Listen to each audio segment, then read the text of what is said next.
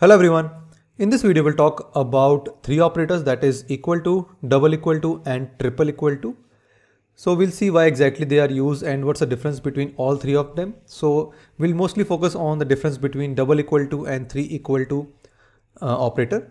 So for those who are new to my channel, please subscribe my channel and hit the bell icon for more updates. And for those who are already aware, please go back and check my previous videos for more details on the JavaScript concepts. Let's get started. So we'll follow the below content for our tutorial for today. That is, what is a single equal to? So single equal to is a assignment operator, as we all know. So we can assign a value to a variable using this single operator or single equal to operator. The second is the double equal to operator. So it's a kind of equality operator which checks for equality, but it's a loose equality operator. So we'll see about what exactly loose means in this case. And also we'll cover about why we say it is performing a type coercion. So if you see in the example over here that 90 equals to string 90, the result is true and it is performing a type coercion. So we'll also talk about that in the session. And the triple equal to is a strict equality operator. We'll also see in detail what exactly that is and how we check that. So I'll go to my studio code. We are here. So first we'll do one thing. We'll start by creating a single variable. So I'll say const age, let's say, and I will say 20. Now if you see here, the single operator over or single equal to operator over here is a assignment operator which is being used. So the first one is clear and it is used for assigning a value to a variable, that is 20. We are assigning a value to this age variable. That's good. Now we'll write a if condition. We'll say if age is equal to 20, then we'll go inside and we'll print something in the console log, and we will say the age, the age is 20, and if not, then we'll say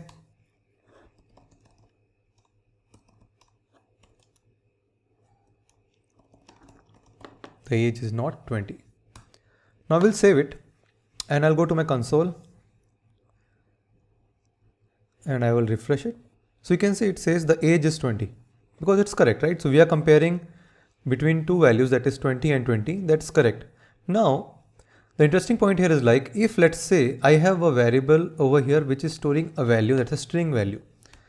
And if I save this and if I refresh this in the browser, you can see it still says the age is 20. But that's not correct, right? Because we are comparing a age, that is a variable that is 20, that's a string over here, with a integer value, right? So it should not go into this condition, that is the age is 20. It should go into this condition saying the age is not 20.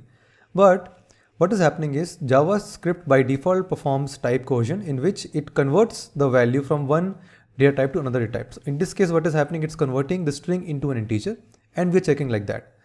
So that's why we say this particular double quotes operator is a loose equality operator,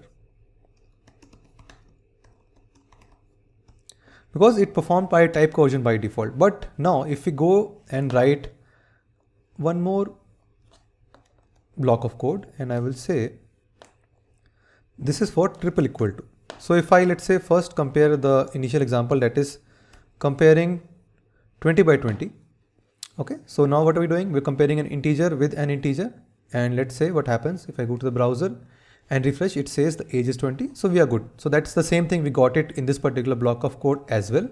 Now let's say I am storing age as a string variable and I'm comparing string variable with an integer variable. Now we'll refresh the browser. Now it says the age is not 20. Why?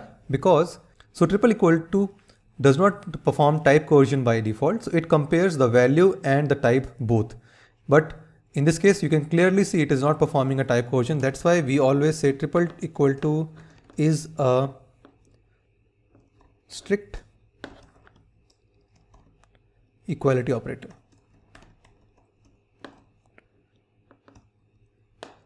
Now, again, we'll go back to the browser and we'll check the same thing. Yes, so it's done. So this is one very basic example of how we can use double equal to and triple equal to, and it's also of many use if you see in the real-time scenario, because in real-time scenarios we take a lot of inputs from the user, right? So for example, we'll ask user to enter his name, user ID, password, and number of things, right? So whenever anything is entered from there, it mostly comes in a form of a string. So let's say I say user enter as age. So the user will enter age, let's say 20, but when it comes to the code, it will be a string. So it will be a 20 as string, right? So in that case, double equal to is of no use because it will always compare or perform a type coercion and always return a false value or a not a correct value. So for that case, we always use a triple equal to just to perform correct validation in our code and just to avoid any unnecessary bug that comes up. So that's all about the double equal to and triple equal to. I will again go back to the browser and show you there in the console as well. Let's clear this. So same thing, if I write 20 equal to 20, it's true. 20 equal to 20, which is a string, it's true. Now if I say 20 equal to 20, it should be false. So we can see the same thing is coming here in the console as well. Anyways, it should be same because it's just printing it there. So that's the difference between single equal to, double equal to and triple equal to. I hope you like this video and the examples was sufficient for getting the details on this particular concept. So please like, subscribe my channel and hit the bell icon for more updates. Thank you. Bye bye.